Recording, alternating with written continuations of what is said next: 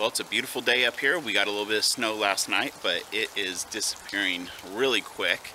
And I'm going to de-winterize the motorhome today. Essentially, that's going to boil down to flushing the antifreeze out of the lines and cleaning up the mess we've made in it all winter. Tracking gravel in from the driveway and pretty much putting everything back together. So I'll show you a little bit about what we do and get this beast ready to hit the road again. We're in the motorhome and let's see what kind of mess I have to work with. Well, there's our kayak paddles, and I tend to leave all the cabinetry open for the most part. I was just in here the other day just to allow airflow. We got a nice new mattress back here. The old one was probably the original. But as you can see, we have a humongous mess for me to clean up. And there's the old mattress that needs to be taken to the dump. Alright, let's get started. Well, things are slowly coming together and I'm about to start the engine. One thing I always like to do is to double check that no squirrels, rodents, or other critters decided to build a nest in the engine compartment over the winter. I come out every few weeks and start the engine just to keep the batteries charged and fresh. But I always like to play it on the safe side. It's also a great idea to go out and check all the fluids. So,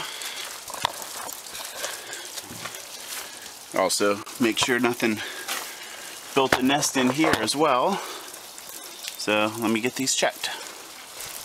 Okay, everything's looking good in the engine compartment. I added a little bit of oil and coolant, power steering fluid and brake fluid look good.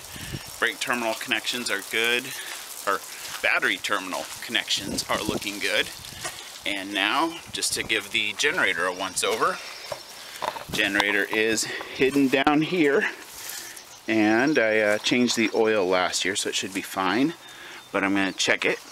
And one repair I do need to make this year is all the rough roads has taken a toll on the exhaust pipe and muffler for the generator. So I got to take care of that.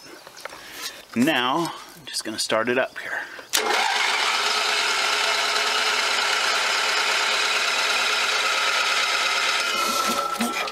Second time usually works. Maybe the third.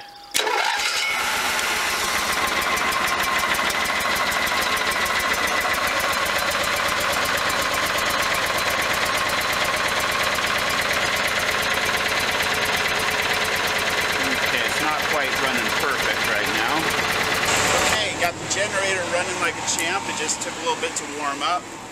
We didn't use the in-house generator too often last year because we purchased one of the little suitcase style generators from Costco, and we ended up going through two of them.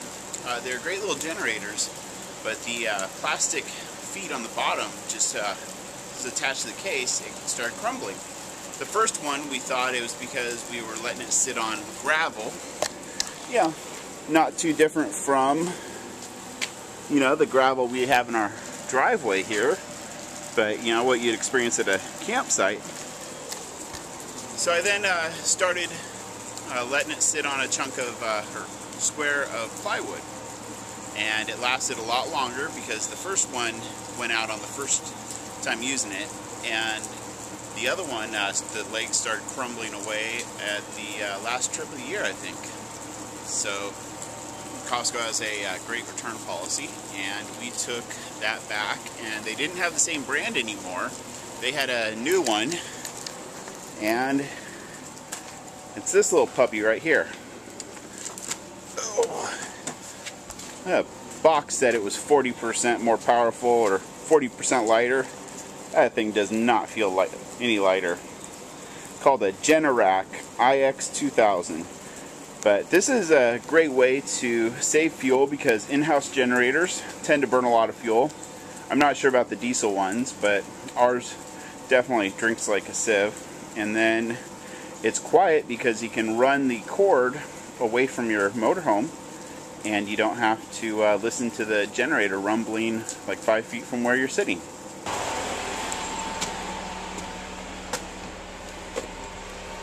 It is really coming together in here.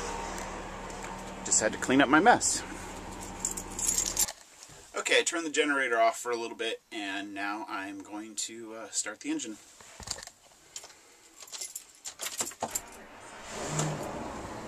Started right up. I've been very happy with this Ford V10. You know, if you know me personally, you'll know that I'm a Ford person. I worked for them for over a decade, and I know their good parts and their bad parts, so I knew what we were getting into when we bought this machine. And so far, knock on this fake wood here, this has been a really good motorhome for us. One of the projects I'd like to try this year is to fix a problem that we have.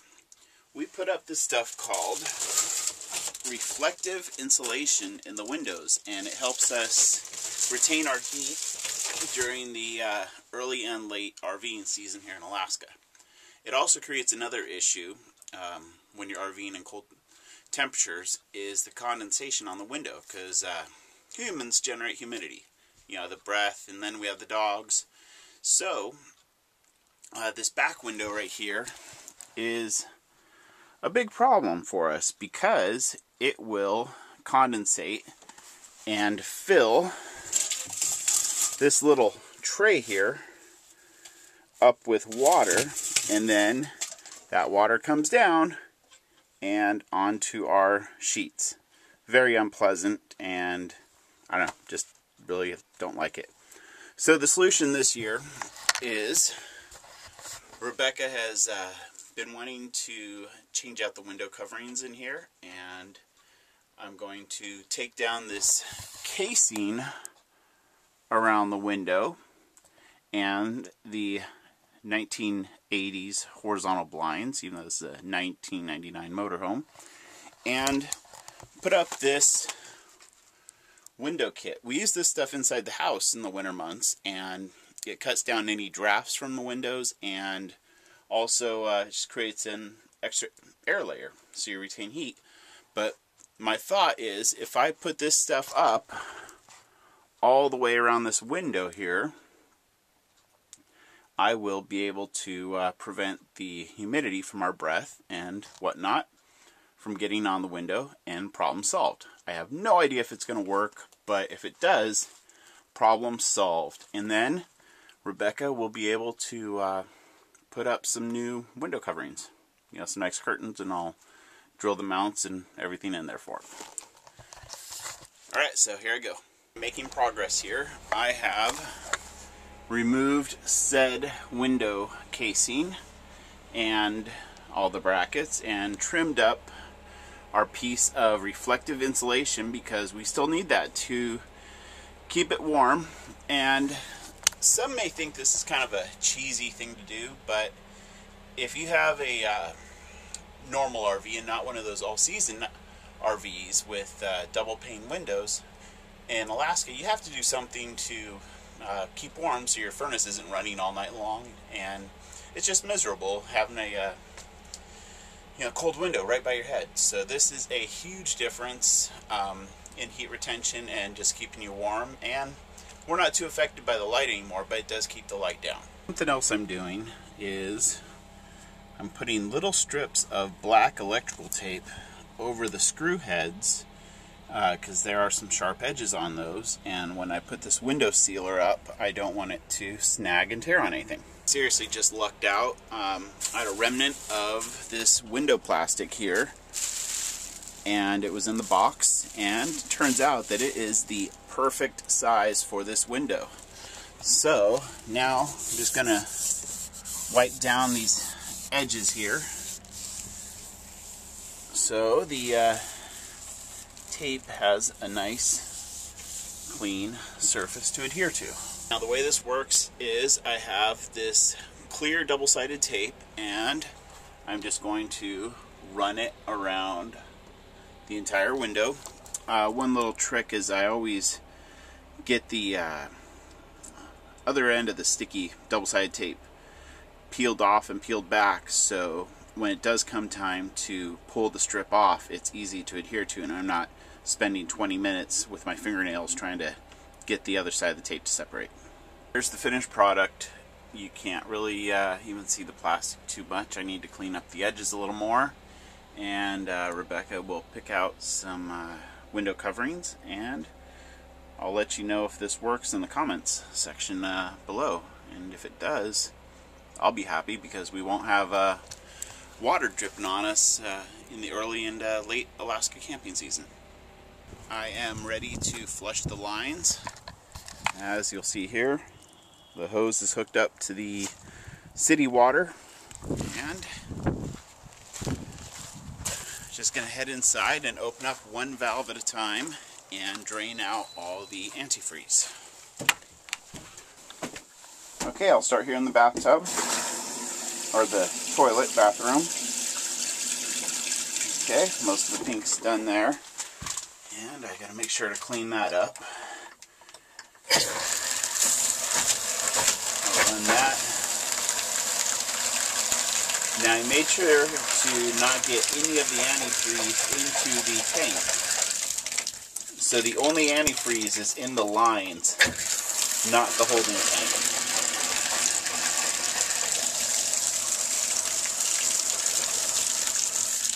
That's running pretty clear. I'll deal with that later. And bathroom sink.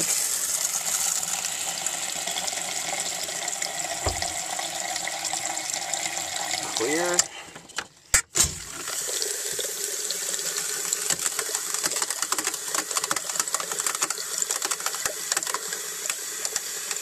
Clear. And it is literally that easy. Obviously I'm going to run some more water through the lines just to make sure to get all the antifreeze out, because that stuff's not healthy for you. But yeah, there's clear. And get both sides of it here. There we go.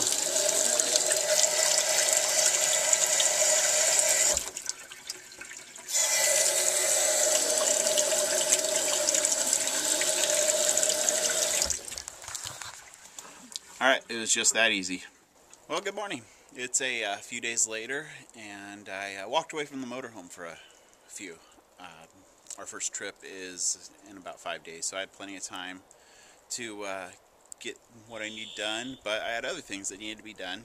Working on a guest post for another local blog, but today I plan on finishing up with the cleaning and stocking the cabinets and pantry with all the spices that we normally carry, and probably taking it out for a drive. The roads are clear. It snowed last night, but the roads look good. So another thing I plan on doing is we have an old mattress, because we upgraded our mattress this year, and I am going to put that on a local Facebook group for just buying used stuff. And yeah, it's a beautiful day, nice little chill. Something I heard about an hour ago is a loud thump, and you know, Rebecca and I were in separate parts of the house, and we asked, was that you? No, was that you? Sounded like it came from over by the dishwasher in the kitchen. Well, come to find out, we have a fatality on our property. A little robin flew into the window. It's kind of sad, but at least every year a few birds fly into the glass on the house. I don't know, what can you do? But I'll take care of it the day before our first motorhome trip of the year. And I have to admit, I've totally drug out de-winterizing the motorhome for like a week. There's a couple things. I had a countertop that I needed to re-glue down, and I wanted to let that glue dry for a few days before I went and drove around. And I also knew I had a deadline of a week to get it done. But it's still looking like winter here, if you can see out that window there. Roads are good. You know, it's like 33 degrees, so not too worried about that. But yeah, so I am off to do the first test drive, and go to the tire store and check all the tire pressures. And then usually the first test drive is a little bumpy because the tires sit for the whole winter in one position and they get a little out of round, but 10 miles or so they usually level themselves or round themselves out. Depending on where you're used to living, this may not seem like springtime, but to us this is springtime. It's really warm, so the snow won't stick around. It's probably going to turn to rain here in a little bit. And yeah, so as long as these roads don't ice over, we can handle the near freezing temperatures, and we even go down to the low teens in this motorhome, no problem at all. But yeah, so I think it's kind of beautiful. I know I'm a little biased, but I really do love our neighborhood here in Seward. Lots of trees, and it's a good healthy mix of conifers and deciduous, so the spruce trees keep things nice and green year round. First motorhome trip of 2015 has begun.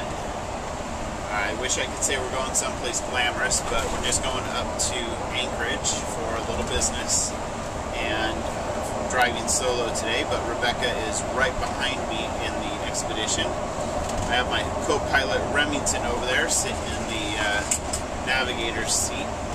He's sleeping on the job right now. Well, Remy is awake now, and he's paying attention to the road with me. I think it's adorable the way he puts his foot on the doghouse for a little bit of support. He's a good boy. He loves being on the road with us. And the roads are not too bad today. We got on the other side of Divide Pass, and they are looking really good. They're even starting to dry out. A few scattered snowflakes coming at us, but nothing worth really getting worried about. Well, we're down on turning an arm, and we are encountering a little bit of weather. Really, just a little rain and wind, but yeah, mountains were fine, but the minute we dropped down to the arm, the wind picked up and it started raining. But this area is kind of known for, you know, bad weather. Good evening. Well, as you can see, we made it to Anchorage. We're back together again. We are at our favorite boondocking site in the city. This one's top secret. Yeah, we don't put this one on the vlog. Classified. Yeah, everybody else, you know, the Cabela's over on C Street is a safe spot, good spot. That's where we're going to stay tomorrow night. But, you know, we're in a top secret spot tonight. Yeah. Anyway, we are laying on our new mattress. We ordered it from Amazon a couple of weeks ago. It came in this tall, skinny box from the, what was it, FedEx guy or UPS guy? FedEx. FedEx, yeah.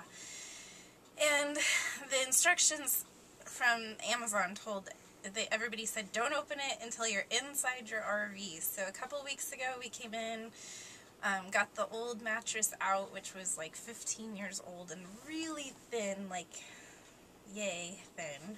I tried to sell it on a Facebook group. I can't imagine why nobody wanted it. Oh, come on. It's Alaska, and I thought for sure that somebody would want it for their somebody cabin. would want it for their cabin. It's coming up on summertime, so all kinds of people are moving into town, and yeah, it was a foam brick. I've seen people sleeping on worse. True.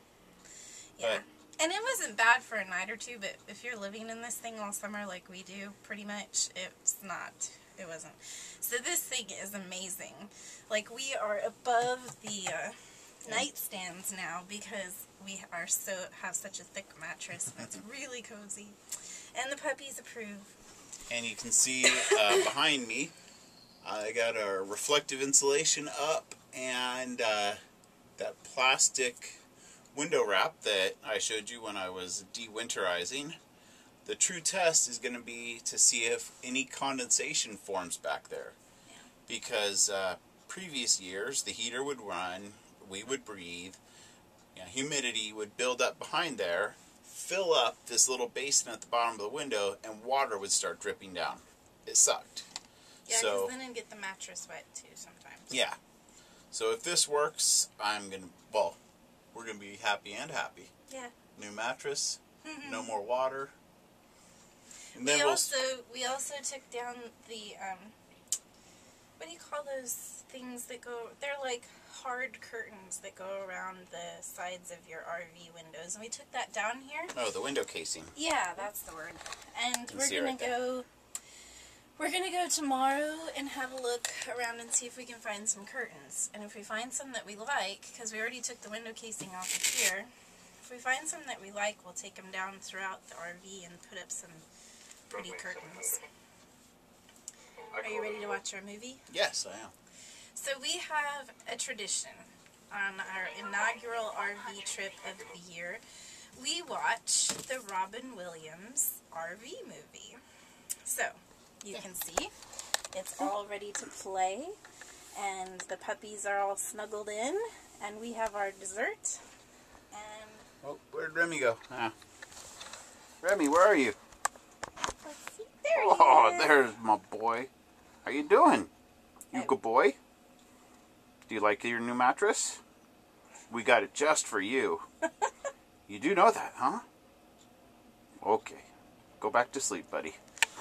And since we're doing it, there's a close-up of the princess. Say hello. See, she's just glad that we're finally settled down because she's not nervous anymore. Okay, I have no idea how that's framed. Ooh, that's bad. Alright, we're back. Alright. And time for dessert and enjoy our movie. And I don't know, we picked up a new camera. So, yes. Yeah. We're currently shooting on a 10-year-old technology flip and an old Canon every now and then, but we just picked up a new Sony RX100. It's kind of top of the line point and shoot. Yep. Then we're going to upgrade our video editing software, so... it's what one of our favorite bloggers use. Yeah. So we're excited about it. We're really going to be stepping up our game for this summer. And really excited that RV season 2015 has commenced. Yeah. So if you like our videos, be sure to subscribe to our channel and then hit that little thumbs up down in the bottom right corner. It really does our channel good. Alright, we will see you later, and good things are coming this summer. Bye. Nighty night.